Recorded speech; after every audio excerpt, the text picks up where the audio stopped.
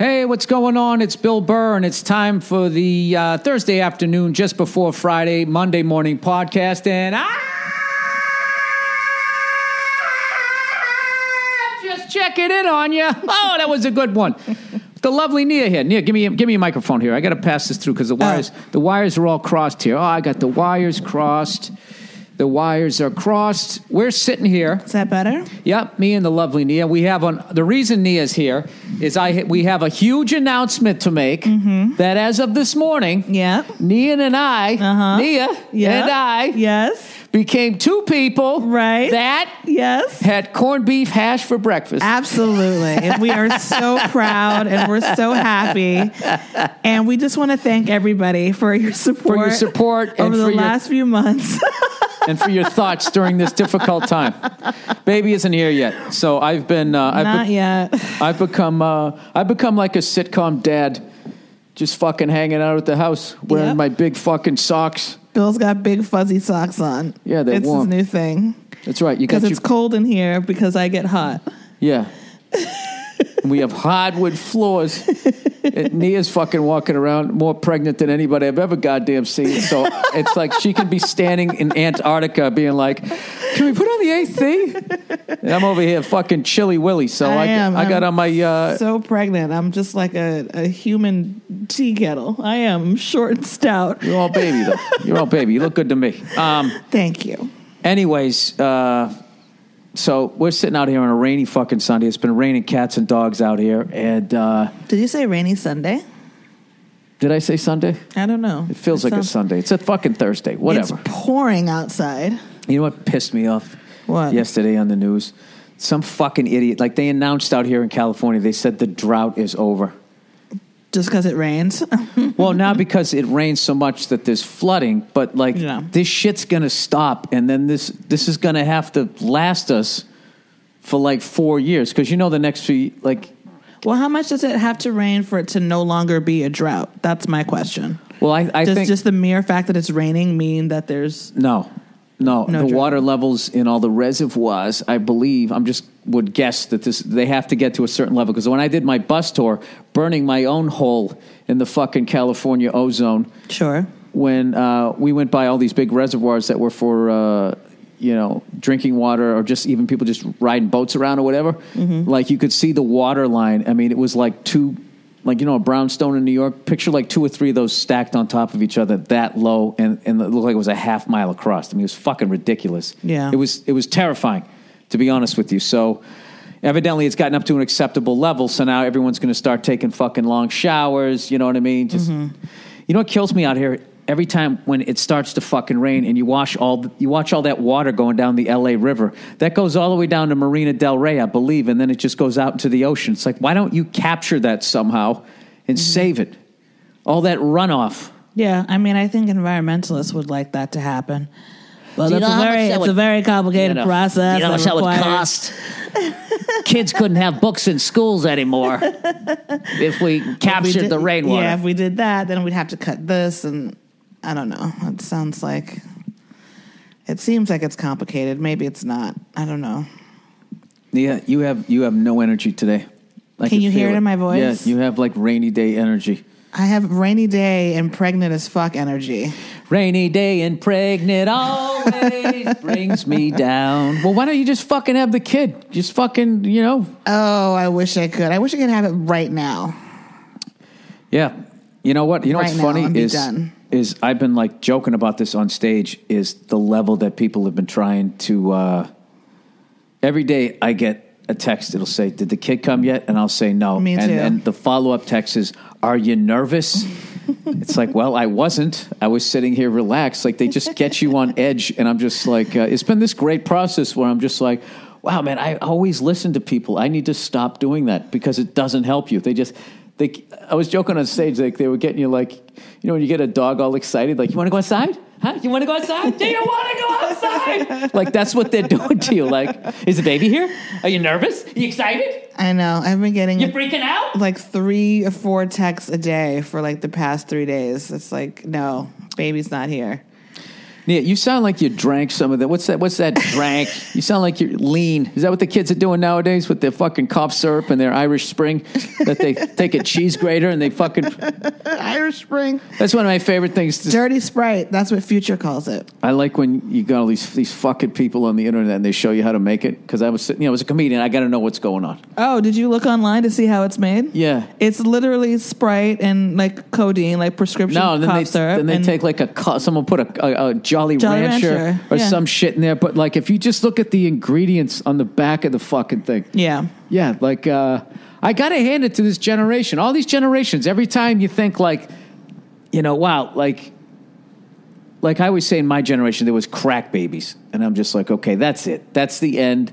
That's as fucked up as you're going to see like human beings do things. Like as a parent, I wouldn't be able to be shocked. Like, you're doing what? Right? Mm-hmm. Then came meth heads, which literally look like walking dead people. They're not zombies, but they're not real people anymore. They have like when I would do gigs out in the Midwest, out Iowa and further west into those states, celebrities go to buy a log cabin and buy a fucking pretend they own a grizzly bear outfit, right? You go out there and they had like those before and after pictures of people on meth. Yeah. Yeah, and I was just like, holy shit, that blew my fucking mind.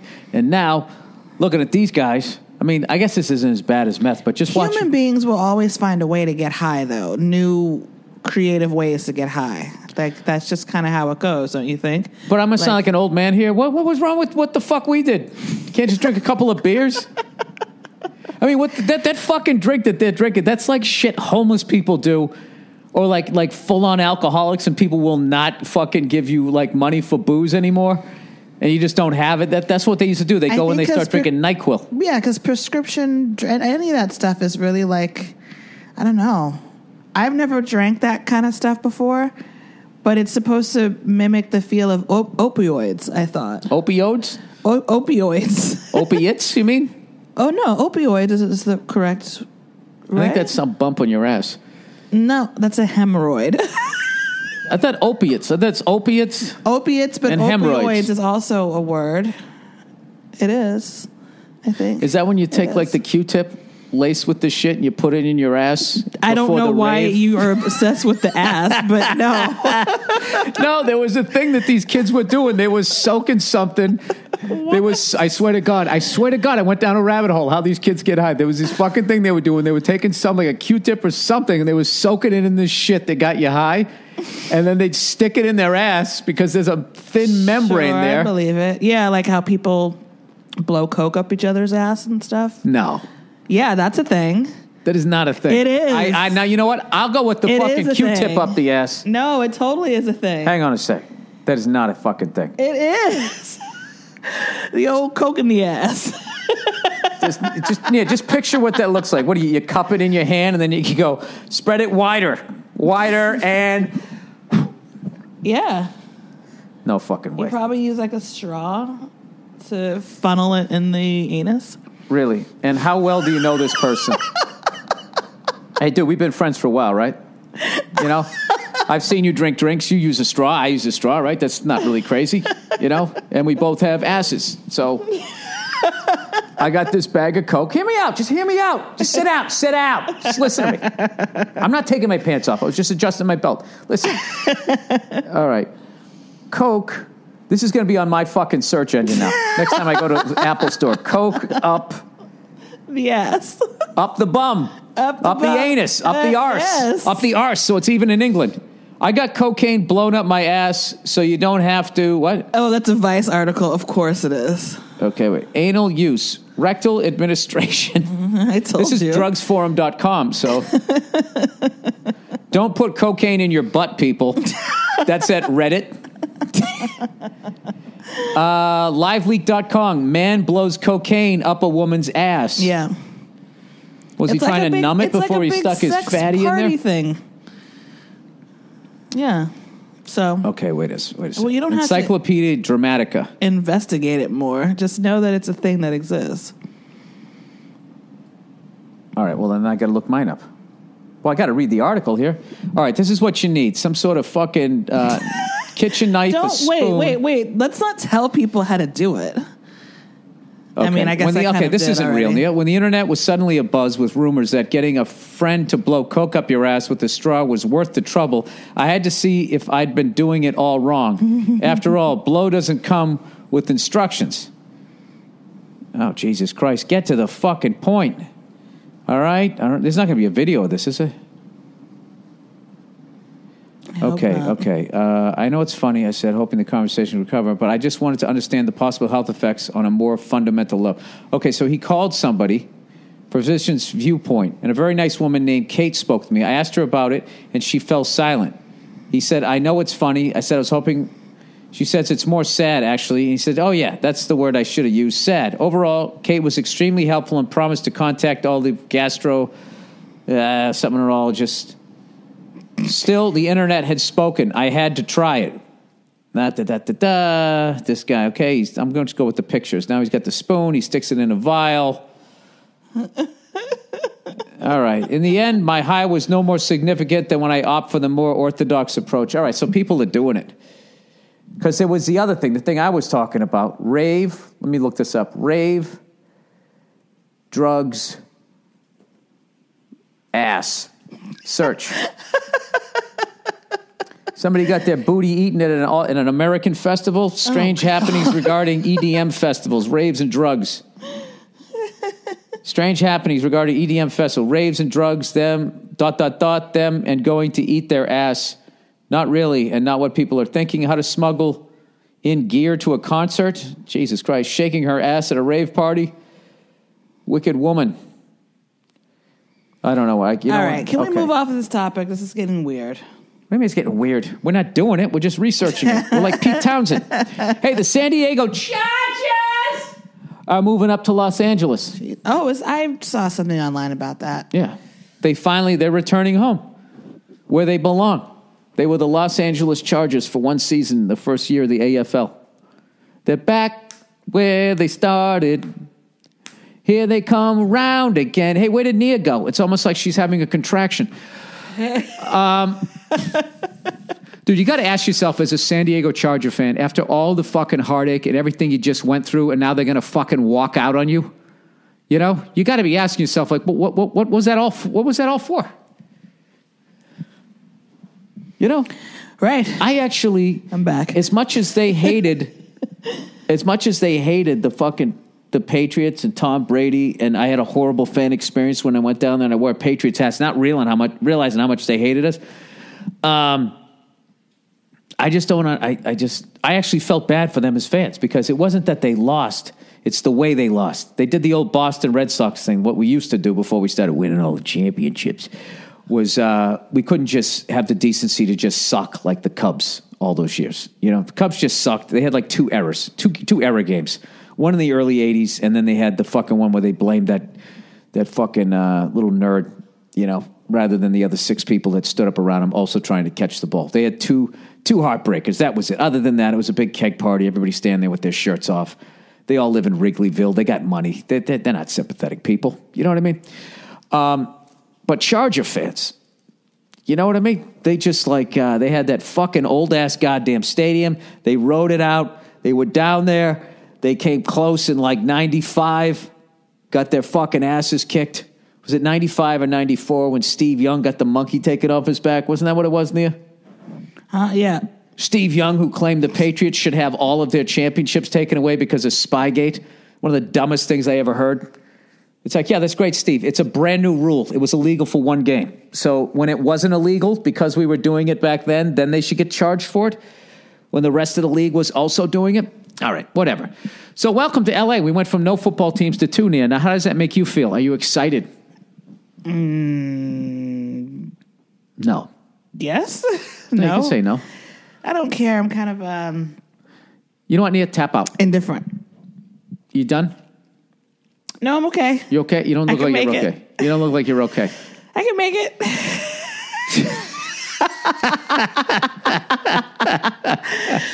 Ooh, it's a good distraction. All right. For all the guys out there, or for the ladies who've never been pregnant, what does that feel like? At this point, if you guys are wondering why I'm so fucking relaxed, she's had so many of these goddamn things. It's like somebody crying wolf. Yeah. Yeah. Crying wolf. Yeah, no, these are called... You know what you should do to freak me out, Nia? When I'm not there, just throw a glass of water on the floor and just be like, oh my God, Bill! And just watch me load up the car. Someone has suggested that I do that to you on Twitter, but I don't... Oh, I don't not original. I don't think that's a good idea. Yeah, no, these are called Braxton Hicks contractions. They are getting you ready for actual real contractions.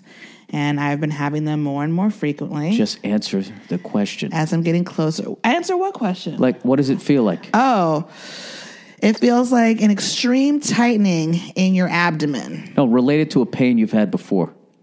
Getting slugged in the shoulder. That's just never happened to me. Having your big brother grab you by one of your ankles and drag you back down the stairs. That's never happened to me. And this is the only way I can relate to it. It's punched like in the ear. It's like someone is in your stomach, stretching it out as tight as it can go, and then it slowly goes back to normal. Running into the living room because you missed a big play, looking at the TV, and running full speed into the coffee table. Stomach first, sure. Stomach first. Okay, there we go. I did that I did that on Monday when I watched Alabama. The dream ends tonight. When I watched the Alabama-Clemson game. Now, I know, Nia, as much as you don't like football, I know you heard me screaming when Clemson scored that last. You were definitely screaming. I would be the worst announcer ever. You know, like the great announcers have to be like, do you believe in miracles? Yes. Or like, he did it. Flutie did it. They have like something, you know. The shot heard around the world. Whatever the fuck it was. The Giants win the pennant. I just went like. Yeah, you were going crazy there. Yeah. I sounded like one of Alabama the Crimson Tide. Call me Deacon Blues. I actually, when I was watching that game, I was actually happy for either team winning because my hatred of Alabama is completely phony. I'm not from down south. You know, I just picked LSU because I thought that Les Miles was I thought he was crazy. He's eating grass and shit, you know, going for it on fucking field goals, having the field goal kicker run down this fucking street in slippers, scoring touchdowns. I was like, hey, I'll fucking go with these guys, you know? So it just became fun to root against them. But it was also, I'm a big fan of history, Nia, and he would have tied Paul Bear Bryant if he won another championship. And also, Lawhead was saying that Alabama was overrated because the SEC was weak. And then I was kind of rooting for Alabama to beat a team that just fucking beat the shit out of the Ohio State Buckeyes 31-0. I was kind of hoping for that, but then also you got to root for Clemson. They're the underdog, right? It's phenomenal. This is how much of a Cleveland guy, okay, Jason Lawhead is. Well, I love Jason, okay, but he has the disease of being a Cleveland sports fan. When fucking Clemson went up, because what happened was Clemson scored, and it looked like they were going to win the game, and then Alabama went right down the field and gave him the old right there, Fred, and then Clemson came back when it looked like there was really no time left, and then they scored, and then they won, right? So when Clemson went up, and it looked like Alabama wasn't going to have enough time to score, Jason texted me about their head coach, saying he'll find a way to fuck this up. And I just wrote back, Jesus Christ, Jason, can you just believe? And then sure enough, Alabama goes down and scores a touchdown.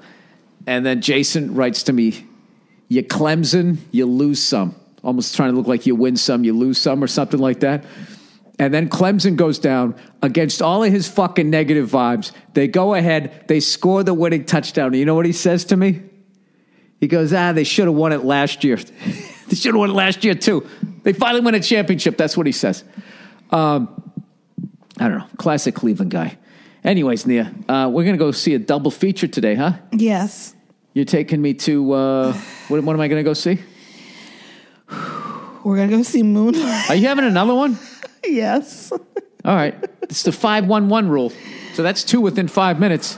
I know, but this isn't a real contraction. Says the lady who never had a baby. What did you guys do at the end of this fucking thing if all of a sudden you heard a baby crying? Be like, Nia, what the fuck? Because I know they say you know when the contraction is real and it's like a baby you got to know when to hold them. I don't think I'd be able to know when to fold them. Hang out and hold a microphone. Know when to have a kid. Yeah. Know when to podcast, you never count your babies. When you're sitting on the sofa, there'll be time enough for counting. When the Braxton Hicks is done. Right? Exactly. We're going to go see Moonlight, and then we're going to see Hidden Figures. This is all dependent. I mean, hopefully, yes, I won't be... Moonlight and Hidden Figures. My water won't be Jesus. breaking during any of these. Is this Make Bill Woke Day? This is third trimester, guys, so I got to just agree with everything that she fucking says. So I got to go see that. Yep. And then I got to go see Hidden Figures, where you know they're going to do a total overcorrection of fucking history, and they're going to have a bunch of guys running around like, what do we do? What do we do, ladies? It's supposed to be a really good movie, and I'm excited to see it. I know, and it's keyword based on a true story. Costner's in it. Kevin fucking Costner and my girl Janelle Monáe, who I love so much. Remember when we went to see her in concert? We saw her before she was famous. That's right. Famous. We saw her when she was just famous. That's right. She was jumping around in the saddle shoes. When she was opening for somebody. No, she closed. No, she opened for Jamie Lydell at the Avalon. Don't you remember? I had seen her in a magazine, and I was like, who is this? And I listened to some of her music, and I'm like, that's cool. And then the week of our wedding, she was playing at the House of Blues, and I went to go see her a couple days before our wedding, and it was awesome. I went with my maid of honor.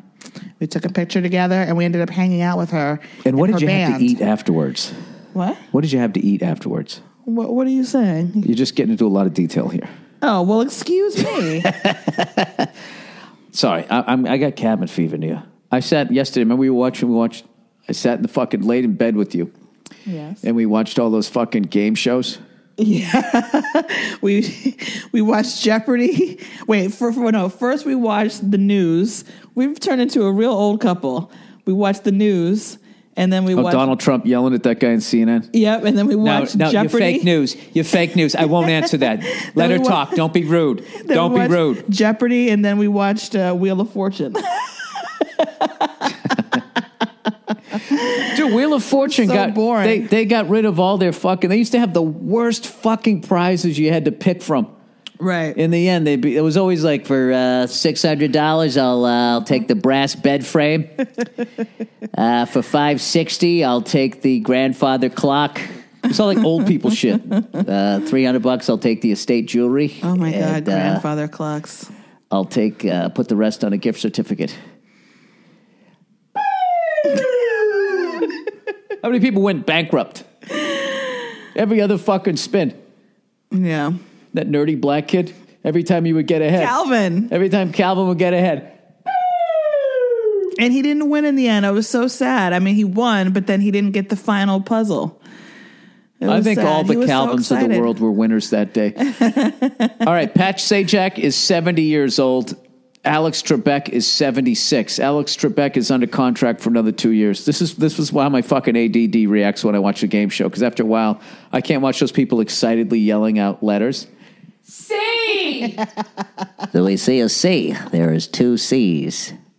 You want to solve the puzzle or continue spinning? I'm going to continue spinning.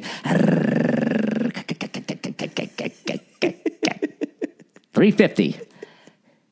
L! Is there an L? Ooh, I'm sorry, there's no L. Calvin, spin the wheel.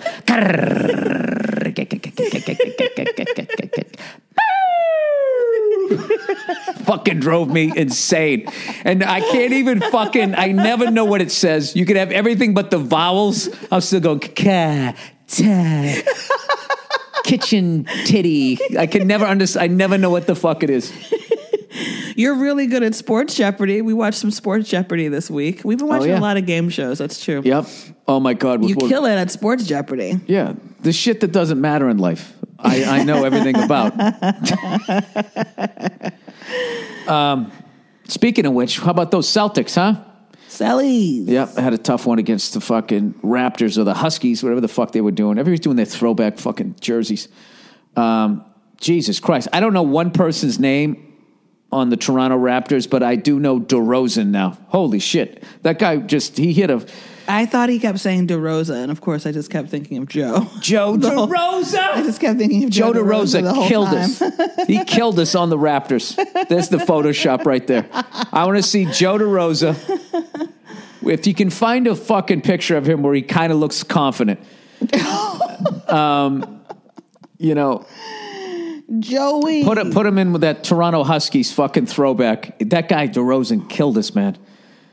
Finally, when he scored like his 41st point, I think he turned around and looked at our bench or at the crowd, and that didn't even make me upset. It's just like, yeah, dude, you couldn't cover the guy. We had him. We fucking had him. Toronto was exactly who we thought they were. We let him off the hook. But that's where we're at. We fucking beat everybody else except for the people we're going to run into in the late rounds of the playoffs. So it's looking like the Celtics can win a round or maybe two. Who knows, depending on... but, you know, that was to become the second seed in the East, which would have been sweet, right? Because this number 2 plays 7 there. You know this. Did you just fall asleep? No. I feel bad. No. You want to listen to me read out loud? Bruins got the Predators. We beat the Blues the other day. You're really going to put me to sleep. Oh, you know what? What about when I'm watching your stupid reality shows, huh? I actually enjoy them, right? I'm not fucking angry anymore, do you? I try. I'm trying to keep the anger going. I don't have it anymore. Fucking meditating every day. You know what's funny, though, is me being less angry is like freaking you out. It's not freaking me out. I literally gave you props all yesterday when after the doctor's appointment, we sat there and we had a nice brunch, and I told you how proud I was.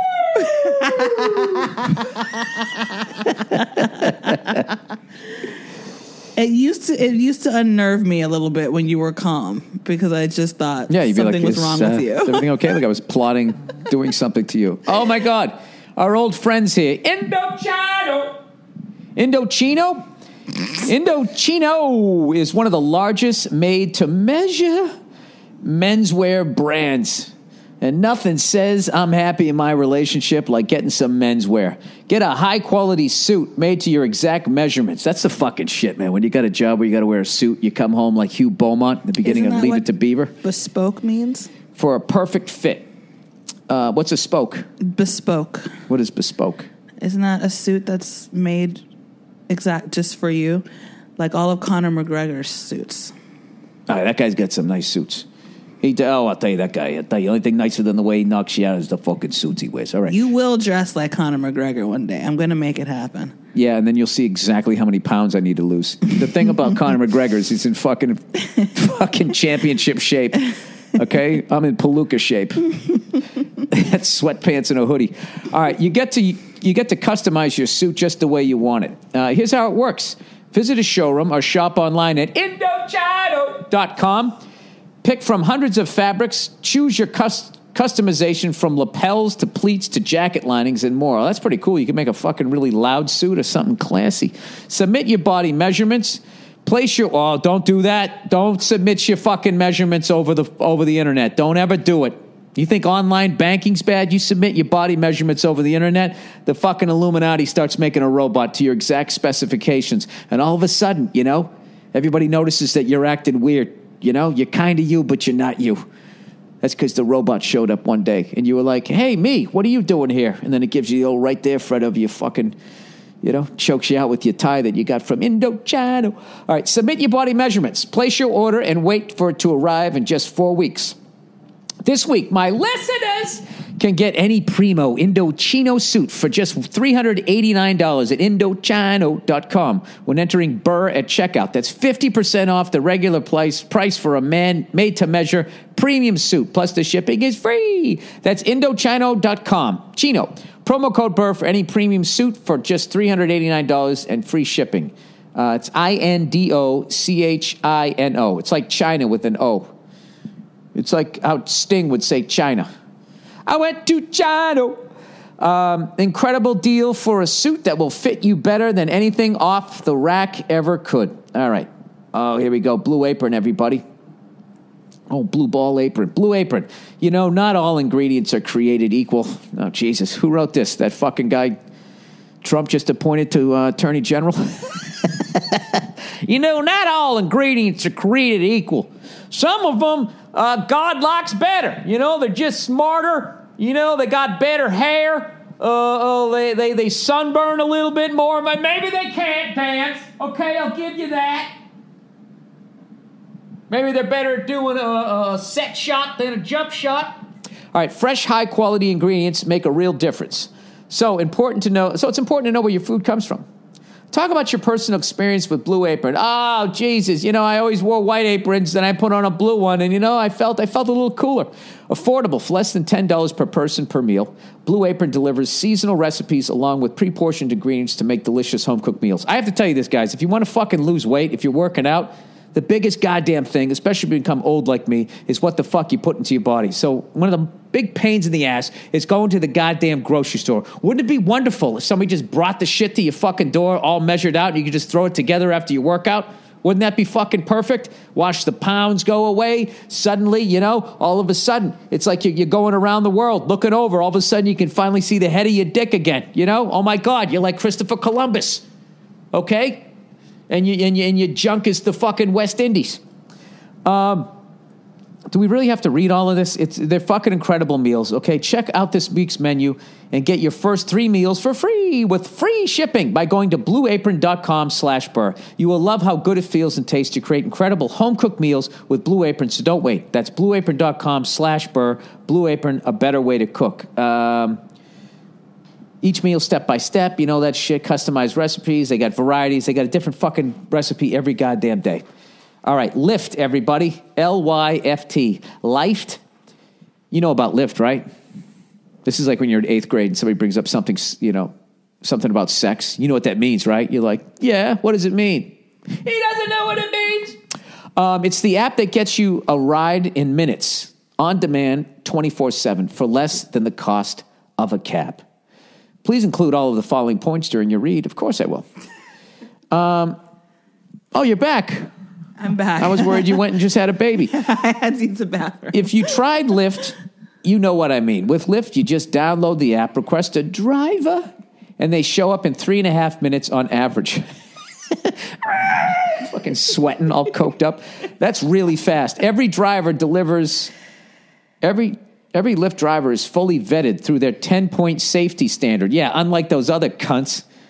As long as you got a head and fucking hands and a foot to step on the gas pedal, you got a job over there.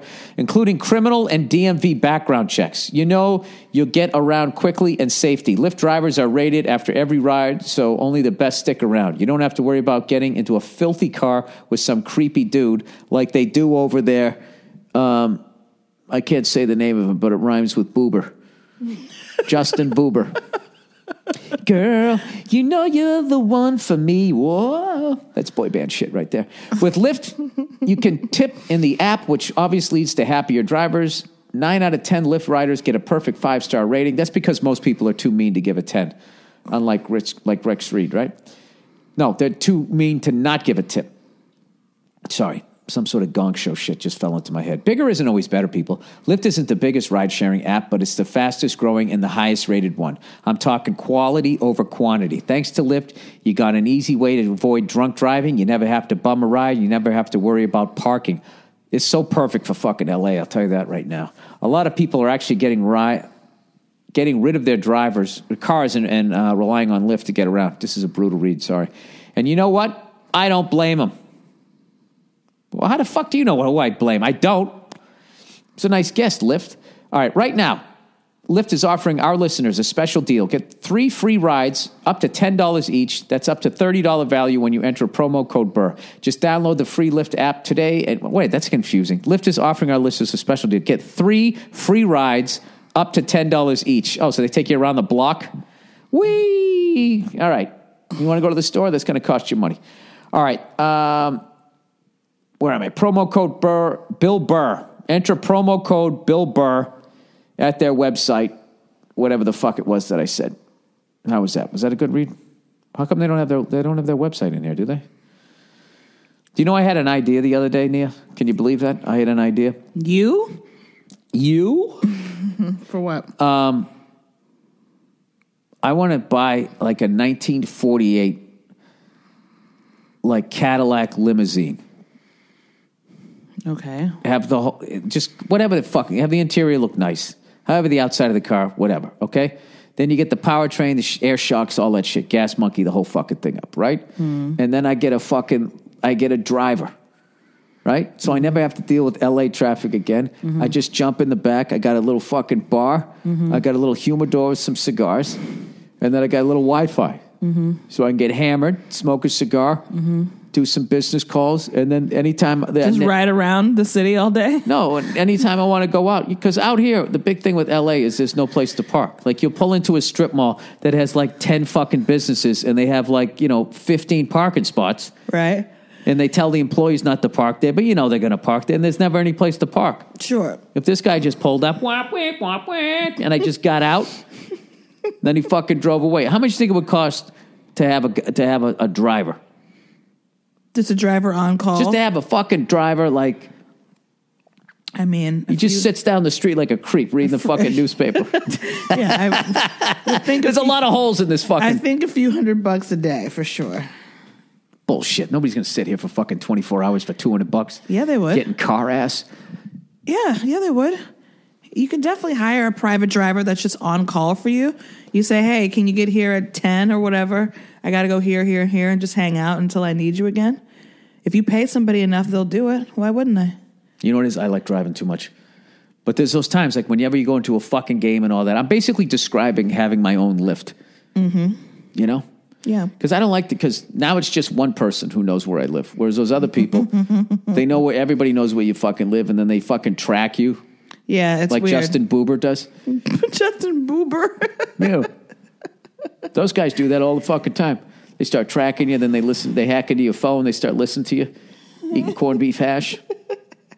Looking at your rave drugs ass search. Yeah, watching somebody take a straw and blow cocaine up your ass as you're going like, hey, I don't feel any higher than, I guess there was really no reason to do that. Let's just do it through our nasal passages like we did before.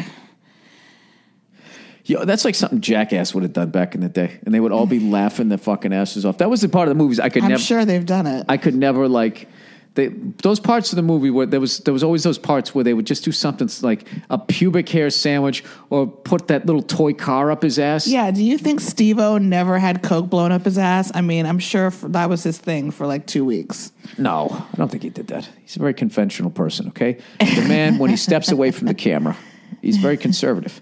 Right. I've done stand-up with him a couple times. He's a fucking great guy. Yeah, you've said that. You said he's like a really nice person. Yeah, with an incredible fucking like sense of humor. Right. Really, really funny fucking guy. All right, LegalZoom. This is the last one, everybody. LegalZoom. Start of a new year is a perfect opportunity to hit the reset button for a fresh start, to finally get around to things you've been putting off for too long. And LegalZoom.com is where you make it happen. So, whether you take control of your family's future with an estate plan or finally get your dream business up and running, don't let legal questions hold you back. Sorry. It just seems there's always such dry copy with these people. It seems, you know that black dude who does the, was it Allstate? Dennis Haysbert. Yeah, Dennis Haysbert. Are you in good hands? He's Jewish? I didn't know that. What? Is he Sammy Davis Jr.'s son? Because I know he converted. His last name is Haysbert. Oh, I think it said Haysberg. A Haysboy. No. All right, the legal world can be challenging to navigate. That's why LegalZoom was created over 15 years ago, to provide you with the tools you need, the confidence you already have, and the know-how to wrap up your legal needs. And since LegalZoom isn't a law firm, you don't have to worry about expensive hourly fees. Instead, you can get legal advice at flat rates from the networks of attorneys in 48 states. They'll help you with the right estate plan or answer the questions you have for running your business. Call to action. Make 2017 the year you get your life in order and get special savings when you enter promo code Burr at checkout. LegalZoom.com. There you go. All right, let's end and let's talk about Meryl Streep's Golden Globe speech. What did you think about that, Nia? Did you think it was historically accurate? Was it something that needed to be said? It was something that I wasn't surprised that she said. She's been, she does this. I wasn't mad at it. The only thing I took offense to, Nia? Yeah, I wasn't mad at it. Aside from the usual thing of like, oh, good, someone who pretends to be somebody else is going to tell us how the world needs to be run. All right? You thought it was a little, what's your new word that you learned? Oh, sanctimonious. You thought it was a little sanctimonious? I really don't know what that means. little holier than thou. I just did. Oh, those are always just cringeworthy moments when everyone from Margaret Moore, or whatever his fucking name is, Michael Moore, Margaret, and Meryl Streep, and all these people are going to be like, guys, we're living in a really dangerous time right now. I just really think it's really important for us all to hold each other and your loved ones a little bit closer. Just that it's filler. It's fucking filler. It's just filler. I just don't. I don't fucking buy it. And then in the end, you fucking attack bread and circus. Football and MMA. Yeah, I'm like we're all a bunch. I like movies and I like MMA. Yeah. How come they have to be separate? But the majority of her message, I thought. I mean, think defending yourself is an art form. Huh? Defending yourself is an art form. From debating mixed martial arts, all the way to that spitting heel kick Joe Rogan can do. Yeah. Well, like I said, this is Meryl and other actors like her. They have a platform and they feel passionate about it, and so they speak on it. Yeah, you give me I don't think there's anything wrong with that. Give me one fucking cause, and I'll give you the speech right now off the top of my head with every fucking cliche. And I would be called brave if anybody gave a fuck about me. Go ahead, give me a topic. Well, what do you care about? No, that's not the point. The point is give me something I don't even know anything about, and I could still give the speech. Saving the whales. When you look at the Earth from space, which so few of us get the chance to do, like I did in this movie when I pretended to be an astronaut, most of it is water. And the biggest thing in the water are whales. And like us, they also communicate. And just because we don't understand them, let me finish, just because we don't understand them does not mean that they are not saying something and they do not deserve a voice that needs to be heard. And despite the current administration, I vow to continue fighting for these whales. Thank you. Sorry, I kind of petered out. But you know what I mean? I still fucking did it. I still did it. And then the next day, be like, it was so brave. I loved his cummerbund. He was glowing. He thanked his wife. Mm-hmm. He thanked the whales. He took his shiny thing. And then he fucking, took a fucking stretch SUV, burning low lead fucking gas into the fucking sunset. Right. Yeah, I just don't. I don't give a flying fuck. I don't need a fucking lecture from an actor on what's going on. It didn't feel like a lecture. It just felt like she was passionately talking about something that she felt strongly about. And you know what? If Hillary Clinton got in, who fucking blew the bankers in 2008, do you think she would have given a speech about that? No. How many people that they've crushed? How many people are upside down in a fucking house right now? No. They wouldn't have given speeches. Of course she wouldn't have. Why? Because she wears a blue bra and fucking Trump wears fucking red underwear. It's fucking stupid. It's like listening to the Yankees and Red Sox fans. I don't know. I'm beyond it. But this has been this podcast. And I want you guys to know I don't feel that I'm any different than you. I'm walking around right now. I'm not special, okay? I'm just a person that decided to listen to themselves, and I feel that that's what everybody needs to do, and that's not what we're teaching in the educational system. Do you not have something that you feel strongly about that you wouldn't maybe use your platform to discuss? There's a bunch of shit I feel strongly about, but I don't feel like I'm the fucking be-all, end-all in my opinion.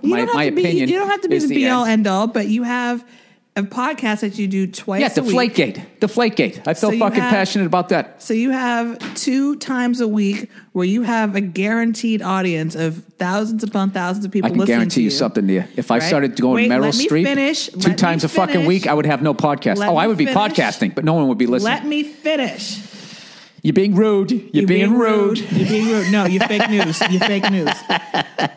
And you had a chance to talk about, like, hey, this is a thing that I really feel strongly about. I feel like people should know. I want to share. You don't think that you should do that? No. Oh, okay. Well, there you go. How dumb are people? They don't know what's important. People know what's important. People are not dumb. I've traveled around. People, I don't walk around. People are like, oh my God, Bill, talk slower. I can't get my head around your No, fucking... it's not that. It's not about like patronizing people. It's like, hey, here's this thing that came up recently. This is how I feel about it. I feel strongly about it, and here's why.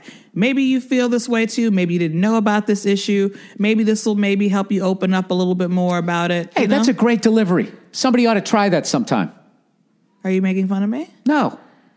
Meryl Streep was not delivering it that way. Right. Well, She was wagging her fucking finger. She wasn't wagging. She was getting a Lifetime Achievement Award, and she got up there. That's and like an honorary degree. What were you in?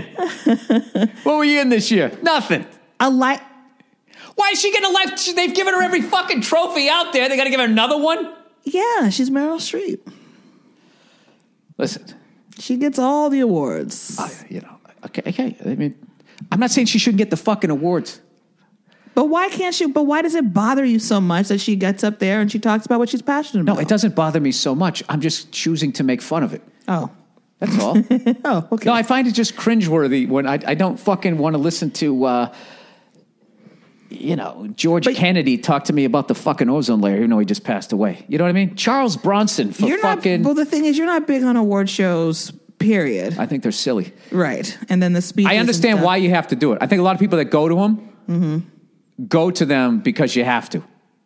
Right. Because you have to. Because what it is you go in there like, you got to support the project that you're in. Like if F is for Family gets fucking nominated for something, I would go. Yeah. And I go up there, they fucking stand up there. I want to thank them. But I mean, you got to do it. Yeah. You have to do it because that's part of the thing that you signed up for. It's good, if it wins shit. The writing staff, they make more money because then they get to be like, oh, I wrote on an Emmy award-winning show or whatever the fucking an ESPY, whatever the fuck you get, right? You have to play the fucking game. Yes. So just go up there and say thank you. Get the I fuck appreciate off the it. stage. Take your shiny thing and take a fucking walk. Like, here's the thing. I don't like Trump. Okay? I don't like the fucking shit he's doing. I don't like the people he's picking. But I don't need Meryl Streep. Like, I was sitting there like, oh, wait a minute. He's not a good guy? Like, oh, thank you, Meryl Streep. Thank you for squeegeeing my fucking third eye. I don't know. I think it's one of those things where you're famous too fucking long and you just start thinking that everything that you're doing is a little more important than it is. You know what I mean? I have to be honest with you, Nia. Like, before I got into this business, no one ever, I'm trying to think, at least using that technique, no one ever influenced me.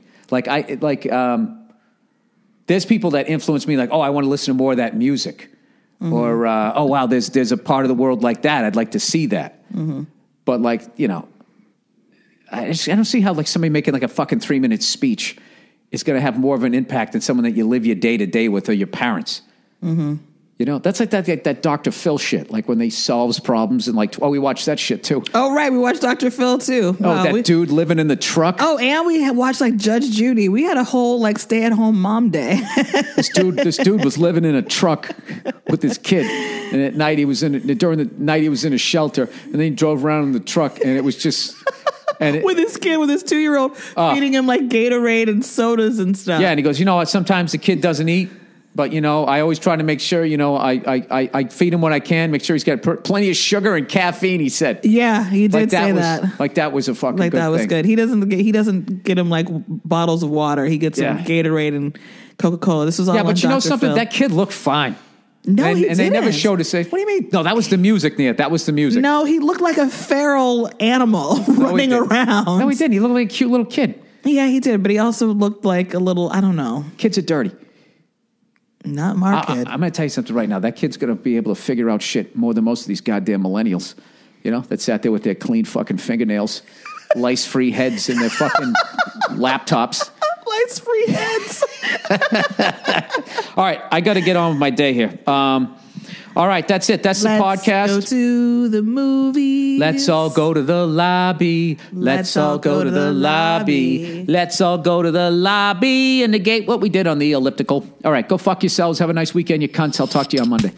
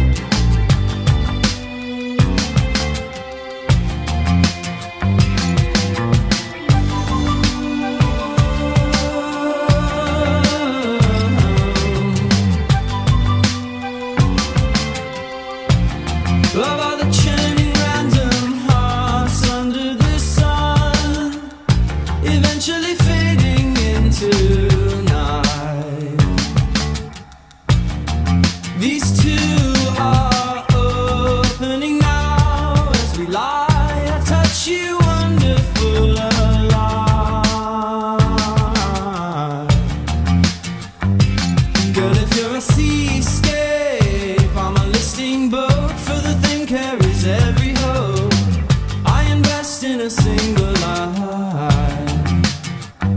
The choice is yours to be loved. Come away from it, empty your butter. Hey, what's going on? It's Bill Burr, and it's the Monday Morning Podcast, and this is something I have to start off. I got to start right out of the gate talking about, because someone was bitching at me that they liked my page, but they couldn't shut off my podcast so they could watch the other videos. If you are new to my page and you're listening to this podcast and you're already bored with it, all you got to do is just scroll down. It's right on the right-hand side, and there's a little X. You just click on it. You'll burn half a calorie doing it, and then you can do whatever else you want to do on the site. All right? Okay, Bruce? Can you figure that out? Anyways, what's going on? How are you? How was your week? Did you have a nice week, everybody? I actually had a great fucking week. Don't you hate when people do that? They ask you about something, and they don't really give a fuck. They're just setting it up so they can talk about it. It's like, I knew I had an awesome week. So rather than just coming out and being braggadocious, if that's even a fucking word, and just saying I had an awesome week, I had to actually act like I was a considerate human being and remotely gave a fuck about what your week was like. I had an awesome week. This is what I want to get to. You know, when people do that, and then you start to talk about your week, and they start doing that nod, that wrap it up, that really hyper-quick fucking chipmunk nod, like maybe a little circular motion with the left hand, like let's get to the point so I can get on and just download all my shit onto your spirit. All right. Wow, what an intro. That's not going to make you want to listen to this. Anyways, this was basically my awesome week. I went to the Improv in Tampa, Florida. I have to say that just in case there's a city in Ohio also named Tampa, because I know they have Miami, Ohio, which is fucking hilarious. Goddamn frozen state. I live in West Palm Beach. Florida? No, Ohio. It's just outside of Dayton. Yeah, so I cannot begin to tell you guys how much dread I was looking at my first two gigs of this year, Tampa, Florida, and Houston, Texas. Both cities I was looking at with dread. I'm still looking at Houston with dread. Why, you ask? Is it because you don't like Tampa, Bill? Did you got something against the oil makers in Houston? No. It's because the last time I went to both those towns, combined, I think 31 people came out to see me. You know? And I'm not going to lie to you guys. I'm an older fellow at this point, and going on the road can be hard sometimes. And if you don't believe me, just talk to that Filipino who's singing for Journey. He's already bitching. Fucking little pussy. Can you believe that guy? Fucking guy singing karaoke in a third world country, and now he's playing the goddamn fucking LA Forum, and he's complaining about how lonely the road is. Because he's been out there for fucking 6 weeks. Jesus Christ. You know, I can't tell if that guy is just a whiny little cunt, or if he's a fucking, maybe he just knows who he is, and he can actually step outside of this going, you know, dude, I really just wanted to fucking sing karaoke, and, you know, singing with you guys was awesome, and I'm over it, because I know what really makes me happy, my friends and my family, and making little bok choy as I squat in my hut, or whatever the fuck it is that they do over there, typical American. If I don't know where you're from, you know, I think you're squatting in a hut eating bok choy. I don't even know what bok choy is, and I've had it. I think it's Korean. Is that kimchi? Whatever, fuck that guy. You know what I mean? Why can't he just be honest and just be like, you know what? I thought I liked Journey's music when I was singing it once every other Tuesday at King Fung Woo's Bar and Grill in fucking the Philippines. But, you know, singing it every night's kind of fucking boring. And I'm out here with a bunch of fucking geezers who are trying to recapture some other shit. And one of them, the guy on the keyboards, is still wearing his tight pants. And it's just something I don't like seeing, but I don't have enough say in the band, being as I'm a fucking contest winner. Jesus Christ, can you imagine the awkwardness on the road? Like this fucking guy, you know, They actually went through all the bullshit, the band, okay? They ate fucking spaghetti every goddamn week, whatever the fuck they did. They lived in a van, and they fucking down by the river, and they fucking made it. You know? They made it, and then they got in a big fight with Steve Perry because he thought he could go on his own making Oh Sherry and some other forgettable sappy shit. And, lawsuits, all that behind the music shit. And now they're back on tour again, and they just fucking plucked this guy, up out of a tsunami, and now he's playing I just don't understand. How do you fucking bond? You know what I mean? That'd be like me. Last time I played quarterback, I think was just fucking some pickup game in 8th grade, and all of a sudden I'm fucking, I show up in week 15 for the Baltimore Ravens. I don't know. Bill, you made the point. Why don't you get back to your great week? Hey, why don't I own up to the fact that I told you guys last week that the Carolina Panthers were my dark horse and that I believed in Jake Delhomme. And what happens? I jinxed him. You heard of the Sports Illustrated jinx? There's a new jinx in town. And you're fucking listening to it. So my apologies to everybody in Carolina. In my mind, I'm going to Carolina. All right, let me get back to my awesome week. So anyways, last time I went to Tampa, nobody fucking showed up. And it was really disheartening because I think at that point my HBO special was out and that type of thing. And that's when it really just hit me how fucking hard this business is. And I was really like, wow, man, what the fuck do I have to do? So I went to Tampa. And what happened? I showed up, and a bunch of fucking people showed up, and they were great crowds. And I got, a couple, 2 or 3 partial standing ovations. I was killing it. I was having a great time after my nice month of rest and relaxation. A bunch of fine-ass bitches came out to the club, baby. A lot of good-looking broads down there, and I probably drank too much fucking 2 out of 3 nights. It was a good time. Went on that guy Cowhead show. If anybody from that show is listening, tell him I said thank you. It's a fucking great show. This is how great the whole week was. I went in to the Cowhead show. Right off the bat, the guy's totally cool. Right off the bat, he knows how to give a great interview. I don't have to do material. We're just vibing. Everything's flowing. And then all of a sudden, out of nowhere, a guy, one of my buddies from high school, when I had season tickets to the Patriots in 1989 when they sucked, we used to all pile in the back of his landscaping truck with a half keg of fucking beer and a bag of chips. He fucking calls up, find out he's living down there. Next thing you know, we're on the radio together talking about shit we did 20 years ago. And if that wasn't cool enough, they had an electronic drum kit there. And they came out of the radio break playing the Immigrant Song, and I was on the drums playing, just fucking having this total geek moment.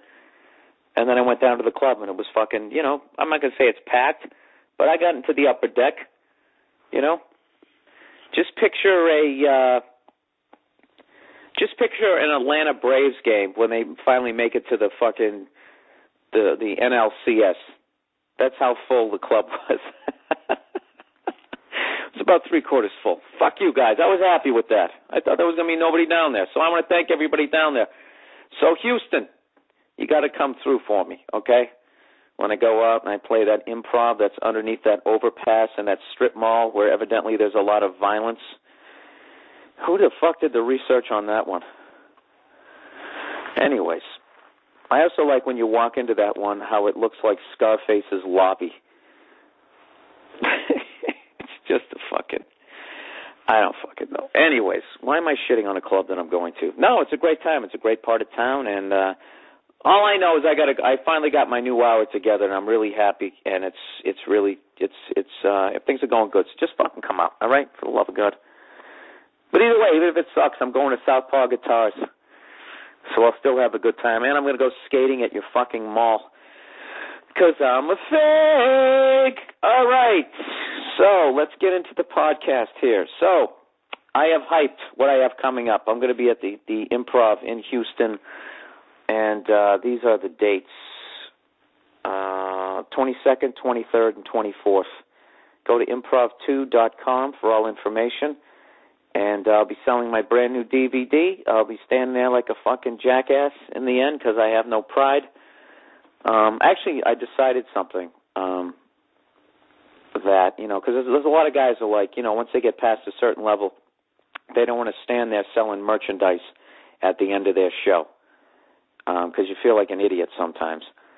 And I got to admit, I don't. I actually like kind of meeting people after shows as long as they're not drunk morons slapping me too hard in the back and spitting on me inadvertently. I don't mind that shit, but this is something that I'm not doing anymore, or at least I want to say I'm not going to.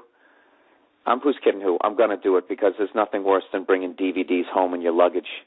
Your fucking bag weighs like 80 pounds. But, I hate when I work a club where I have two shows and however the crowd walks in, there's not enough room to have the next crowd stand there and have the other crowd walk out. So they send the first crowd out the side door, and if you want to sell your merch, you're literally standing outside the club. And I cannot begin to tell you how much of a fucking moron.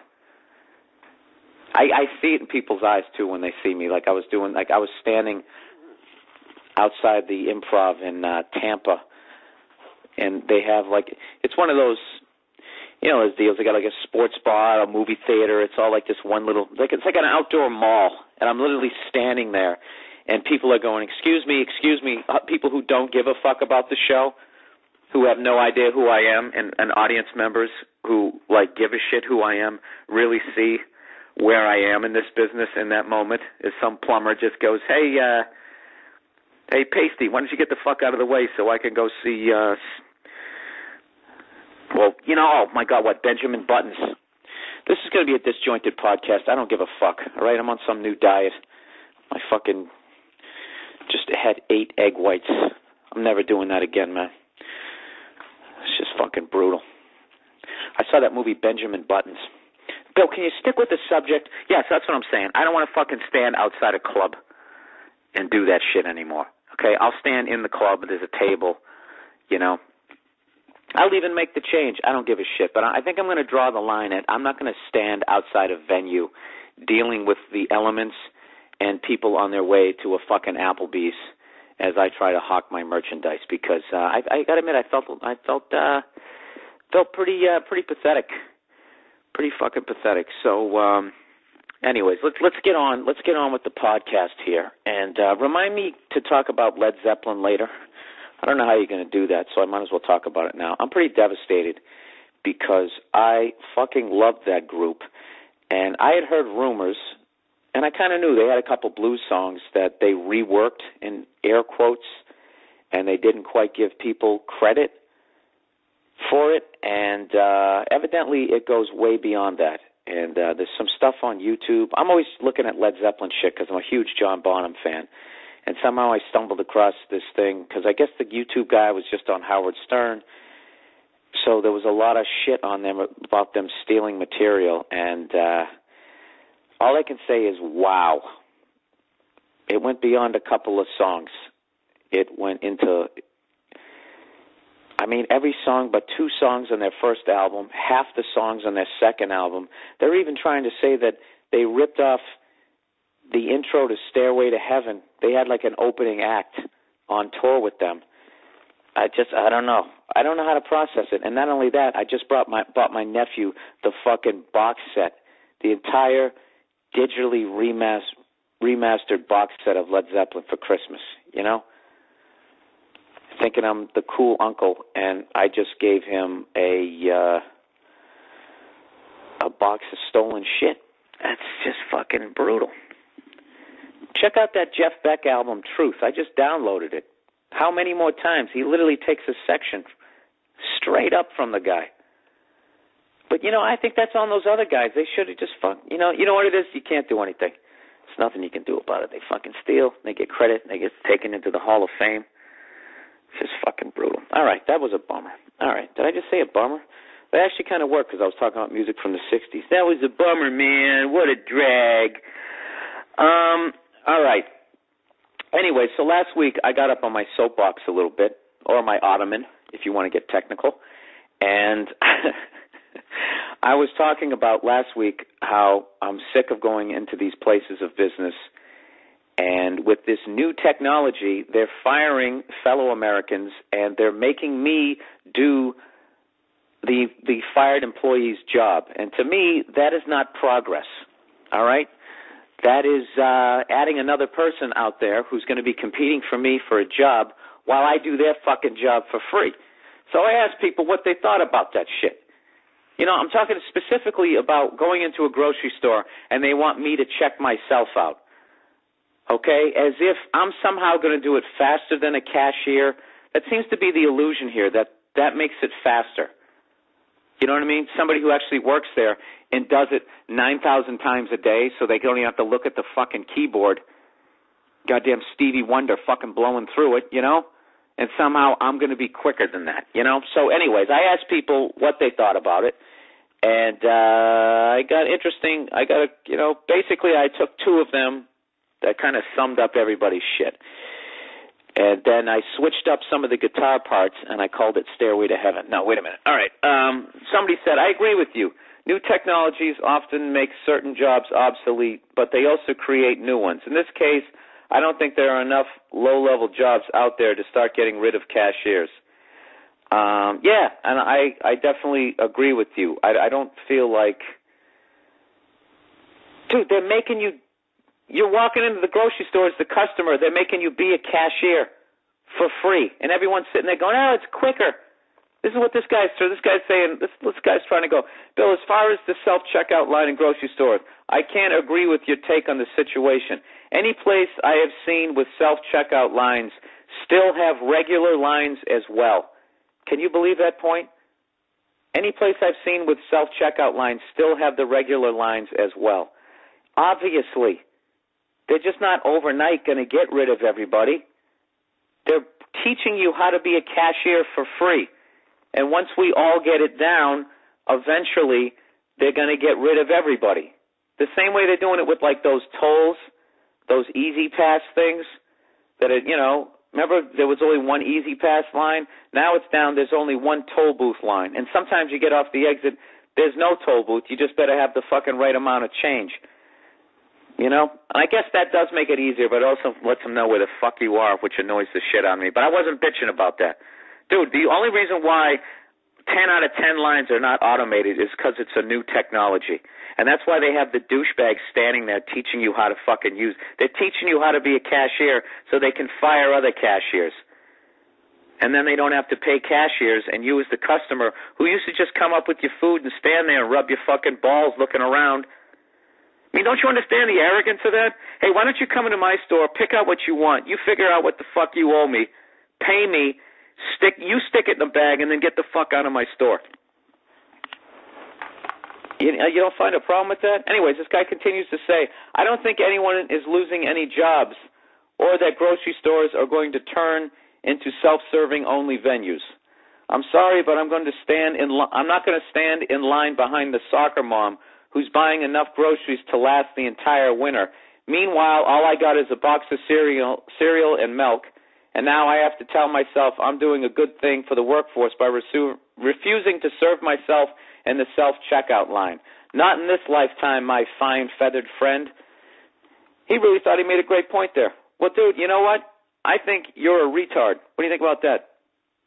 Who stands in line behind somebody who's got enough fucking groceries for the winter when all you have is a box of cereal and milk? Have you ever heard the express checkout? 8 items or less? Have you never noticed that? I don't. You know what? That just fucking pissed. That whole thing just pissed me off. You know what? That is great, dude. Yeah, stand in line and go do a job you didn't have to do before, and do it for free, and put somebody else out of work, and tell yourself that it's fucking quicker. The same way they're doing that on TV, where they got that commercial and they try to mind fuck you into thinking that using your ATM card is quicker than using cash. You know? Come on, man, use your fucking head. You know what they're doing. They're phasing out cash, so now there's no more under-the-table bullshit out there, and you're going to get taxed even fucking more. And they'll know where you are at all fucking times. That's what they're doing. All right? Debit cards are not quicker than cash. And I love the commercial that they have. I don't know if they're still running it, but they literally used homophobia to try to convince you. You know, they put into that part of your brain, hey, I'm not sucking dick. I'm going to use a fucking debit card. They basically had this commercial. They had a bunch of people buying Steelers jerseys, I remember. They're all buying football jerseys, and they're going through the line, and everybody's using a debit card, and they're playing that Bugs Bunny music, dun dun dun da da da da dun dun dun da da da da, and everything's going great. And people are swiping it once, and they're just grabbing the bag, and the whole transaction takes literally 2 seconds, okay? Which has not been my experience ever. The guy fucking tries to put the password in. It doesn't fucking work. They swipe it 3 times, and the cashier finally spins the thing around, tries to do it themselves. It's a big fucking pain in the ass. So anyways, after all these guys cruise through, then this, buying football jerseys, this fucking guy comes up to buy tennis balls with a pink sweater tied around his neck, and he's paying cash. And the second he takes out the cash, that music just comes to a dead halt, and everybody's staring at him. You get it? Football, men, tennis, pink sweater, fag. It's just fucking unreal. I don't know. Fuck this shit. I'm just going to go live in the fucking mountains. I'm tired of trying to convince people. I had this stupid girl in the front row. I was explaining the whole fucking thing to her, and she's like, still told me at the thing that she was going to use the automated checkout at the at the grocery store. And I go, why? She goes, because it's quicker. How is it quicker? You could teach me how to change a fucking tire. I'm not going to do it quicker than a fucking mechanic. Or change my oil, or whatever. I don't fucking, whatever. Stand in those fucking lines, you fucking drones. See how childish I get when people have a different opinion? This is why I can't sustain a relationship. Okay, let's get to the question. You know what it really is? I'm just fucking annoyed that I found out that one of the groups that I loved has stolen all this goddamn music. I mean, dude, it just, what's funny about Led Zeppelin, too, is they always had that cheesy shit where they were just, like, trying to say that they all sold their soul to the devil. Everybody sold their soul to the devil except for John Paul Jones, and that's why all that horrific shit happened. Like, John Bonham died, Robert Plant got in a car accident, and his kid died mysteriously, and Jimmy Page, I don't know, his eyes got all squinty. I don't know what the fuck happened. What happened to Jimmy Page? He didn't lose a finger. That was the guy from Black Sabbath. What happened to Jimmy Page? He had a castle? I don't know. Something happened to Jimmy Page. Something happened bad to everybody. But you know what the reason? It wasn't because they sold their soul. It was karma for stealing all those fucking songs. He got inducted into the Hall of Fame. All right, whatever. Okay. Anyways. You know what? I should have been more mature about that. Some people don't fucking agree with me on those automated lines. To me, it's clear as fucking day. It's clear as fucking day. I'm not 100% against shit like that. When I go to the airport, sometimes that automated shit is quicker. Like when you go to check yourself in for a flight, that's definitely fucking quicker. But when I get on the plane and they start telling me I need to fold up my blanket to help expedite the cleaning of the cabin, go fuck yourself. All right, that's for the cleaning crew. I'm sorry they fired the cleaning crew. I'm not doing that fucking job. I did my job. I got on the plane. I said a prayer on takeoff and landing that we wouldn't crash. I didn't try to open the emergency door or charge the cockpit. I'm done. I'm not taking out a fucking lint brush and a crumb bar and cleaning up my fucking area. Go fuck yourself. I don't work for the airline. Here we go. Hey, and I'm getting a new laptop this week, so this is the last time you're going to hear that fucking annoying clicking sound. I'm trying to do it smoother. All right, let's get to the podcast questions for the week. And I got to tell you guys, this is going to be a short podcast this week because I have a ton of shit to do. Why can't I just be nicer? I appreciate you guys all listening to my podcast. Well, do I have to go back into the 700 Club guy? Put your hands on your laptop screen and let's say a prayer for Jesus. No, I appreciate all you guys listening and all that type of stuff. And look at me blowing through it. Why can't you have a sensitive moment, Bill? Why can't you open up? Okay, let's take a deep breath. Let it out. I appreciate the fact that all you guys listen to my podcasts, but I have a lot of things that I have to get done today. I can't fucking do it. I got a lot of shit to do. All right. question number 1. Bill, you often talk on the cast of how people shouldn't work certain jobs that help the man. Fuck the common folk. One of my jobs I currently work, because I'm broke, is essentially telemarketing. And I go home from it feeling dirty. But whose fault is it, really? Mine or the dopes I'm fucking? And where exactly do you draw the line of what jobs to not work according to your personal standards? All right. Telemarketing, I mean, that's not making me do a job.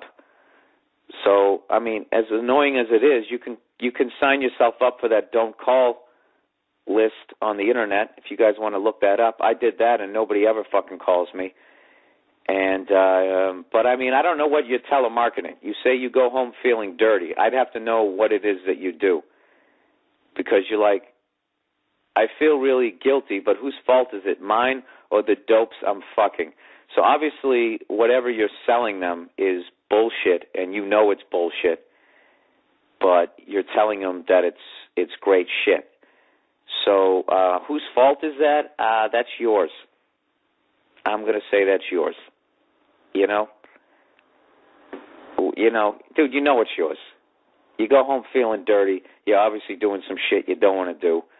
But I understand any port in a storm. I don't know. If you're selling people sham wows like morons like me, and I buy the fucking things, you know, you're not really hurt. I don't know what the fuck. I'd have to know what you're selling, you know. If you're selling those fucking mortgages that screwed over this economy, then you should feel dirty. But I don't know. I don't fucking know. I'm trying to think. You know something? I used to telemarket, so I can't judge you. I used to sell newspaper subscriptions over the phone, and, you know, when you're just doing that sort of cold calling, the only weapon you have is to lie your ass off. And the only way I got through it was trying to make the guy next to me laugh. I used to go by Bill McDonald. And the other guy, what the fuck did he go? One of the guys I worked with actually went by the name Keith Crowder, who was the name of one of the guys who actually played on the Boston Bruins. And we were in Boston. He used to call people up. Hey, how you doing? This is Keith Crowder calling from the Boston Globe. And people would just, every once in a while, someone would be like, oh, yeah, Keith Crowder? He'd be like, oh, yeah. You guys, what do you play for the Bruins?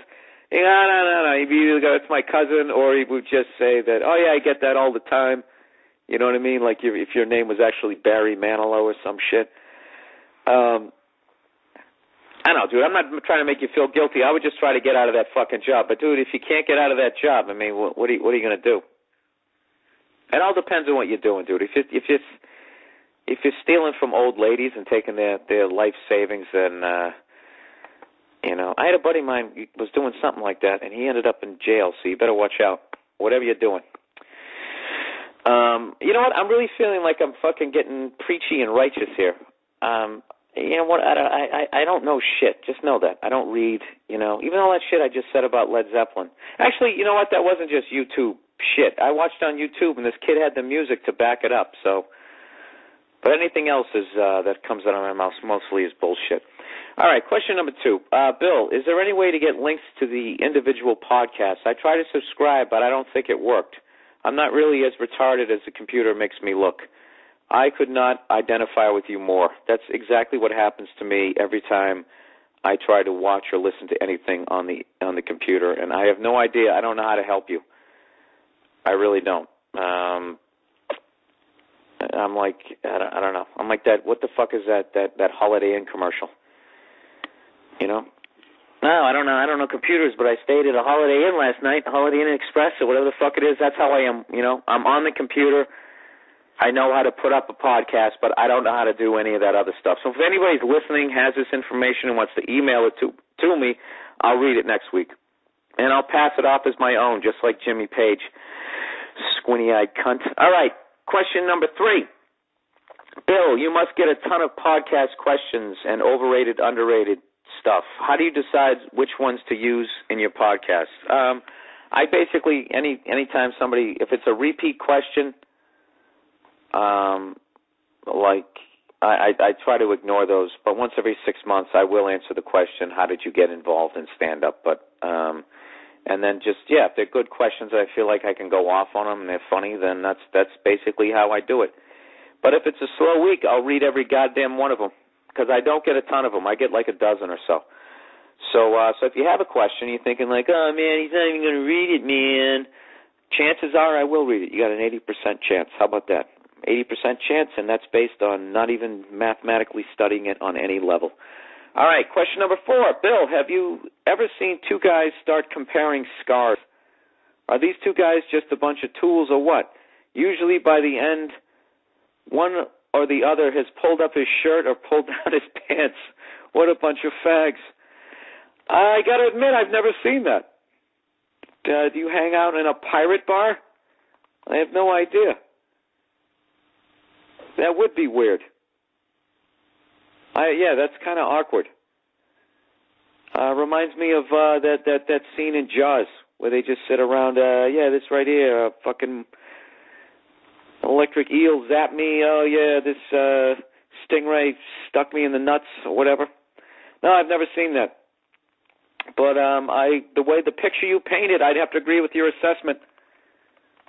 You got to say something like, "Why don't you two fucking hacked up pussies pull up your pants, please, for the love of God." Ugh.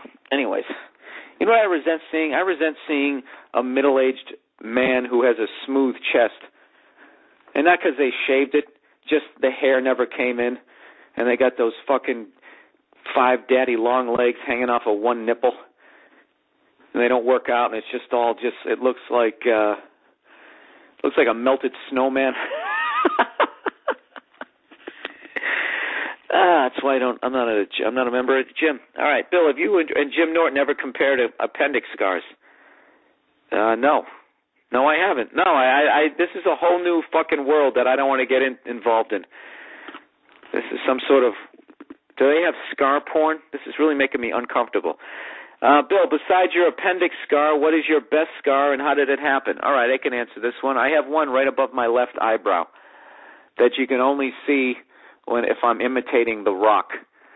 And how I got it was my older brother threw me off the porch head first, and I landed like a lawn dart into a flagstone. This is basically the story.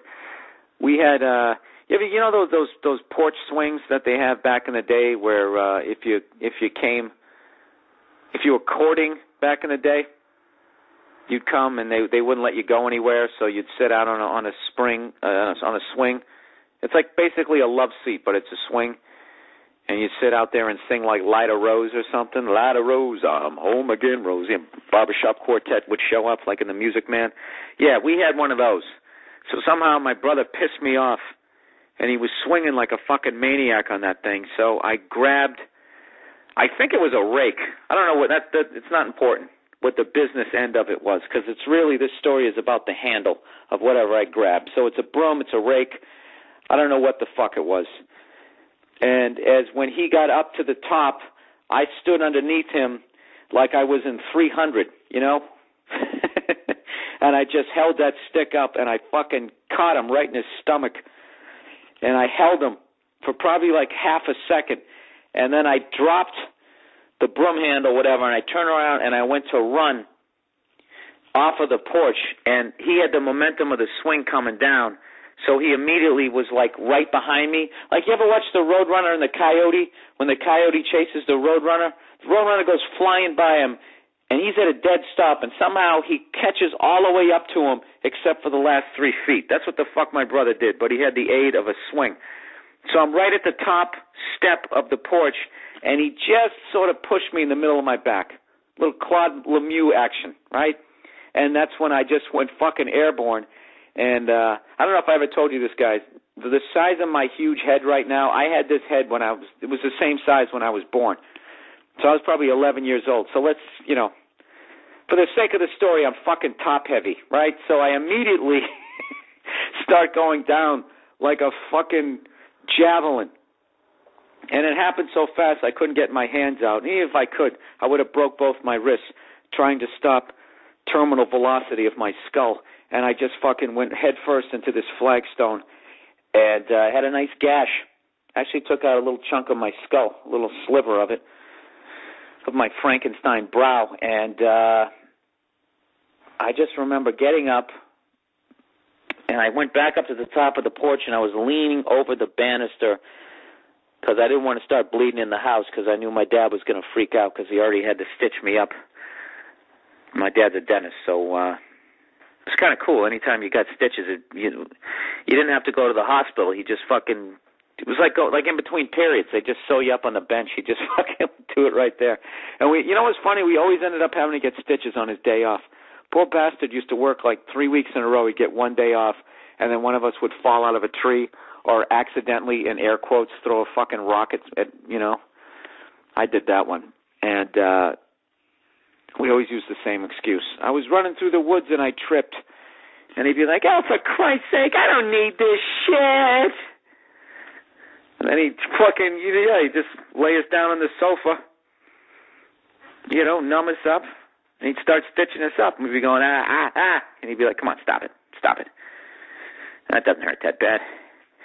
And, then you'd have a fucking scar. There you go. That's my, do I have any other ones? I got bit in the face by my own dog. That was a good one. We had this little West Highland Terrier, and we just kept fucking with him. I don't know why. I can't even remember why at this point. It was so fucking long ago. We basically turned him into an attack dog.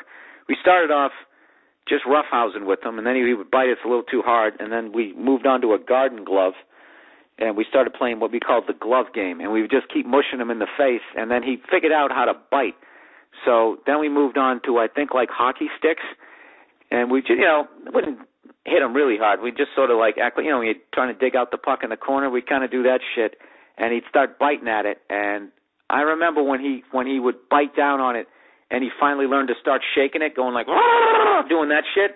We thought it was the funniest shit ever, and we were all like ages 2 to 10.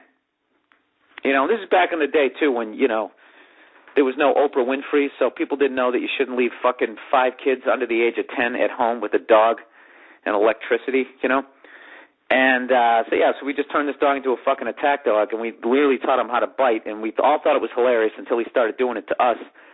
And so one day my brother's sitting on the couch, and he's eating a sandwich, and my dog's sitting there, sitting up begging, little terrier. So I start crawling up next to him, just going, hey, I'm going to get the food. He's sitting there going, and he keeps looking over at me, and I just kept creeping up going, I'm going to get the food. And then he started doing like that half a fucking smile, showing me his fangs, and we're laughing. That's what we used to do, just drive him fucking the same way we do to my little brother, just piss him off. It was just fun to watch somebody lose their shit. And the dog was no exception. And then I don't know what happened. I took it too far. And he just lunged over to bite me, and my face was at his face, his level, and he just grabbed me on the same side where my brother threw me off the porch.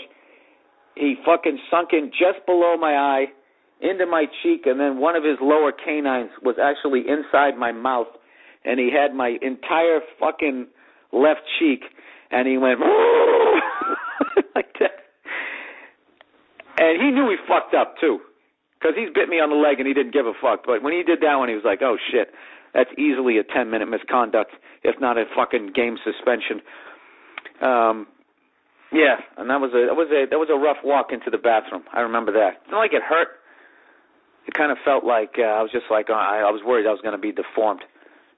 So that was the thing. Like I was going to look in the mirror. I was like, oh, my God, am I going to look like someone who just got bit in the face by a fucking terrier? And somehow I didn't. They were like puncture wounds. I still see them, man. I'm looking in the mirror right now. They kind of faded away. I got the one on my upper lip. I don't fucking know. But then I had to go in my dad's office, and he was already working on other people, so he was pissed. And it was also embarrassing the next day when I went to school. Face was all bruised up and I had stitches. What happened to your face? I was like, I got bit by a dog. Whose dog? Oh, my dog.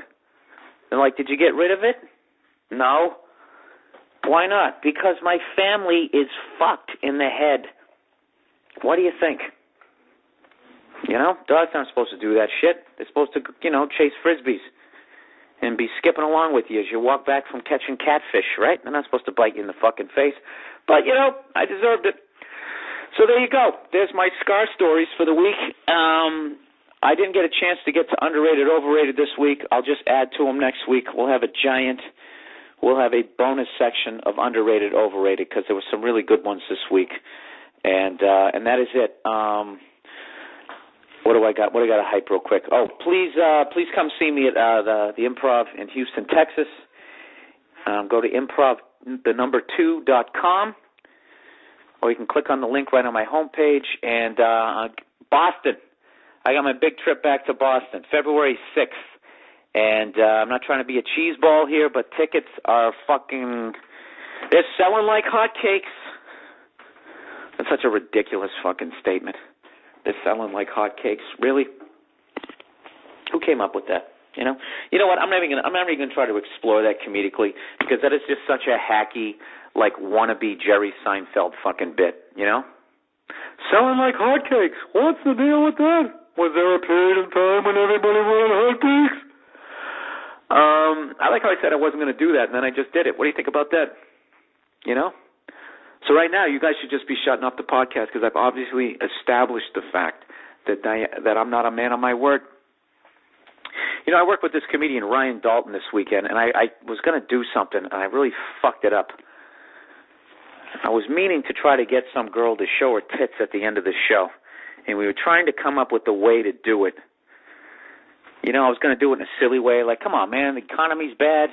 You know, just do it for America. Just make it silly. You know, there'd be one girl who'd be willing to do it. And then we try and thinking about, like, reverse psychology. Like, keep it going for Ryan. Isn't he a great comedian? I'll tell you, but he's really bashful off stage. The other night, this girl was showing her tits, and he just turned all beet red. It's one of the funniest, try to fucking make it look like he's not a little fucking creep. You know? You know what the reality was I wanted to see some titties, and I was using him as an excuse. And I kind of forgot to do that, you know. I was really upset with myself, because if I miss a joke, I forget to do a joke, I don't give a fuck. I'll do the joke next show. But, you know, when you miss out on titties, you know, that one sticks with you. All right, that's it. That's the podcast for this week. Thank you for listening, as always. Everybody have a great week. And, wow, my Christmas tree is fucking dead. This thing is fucking dead. Look how dry and brittle this thing is. Sorry, buddy. Christmas is over. All right, everybody have a good week. Talk to you later. All right, bye.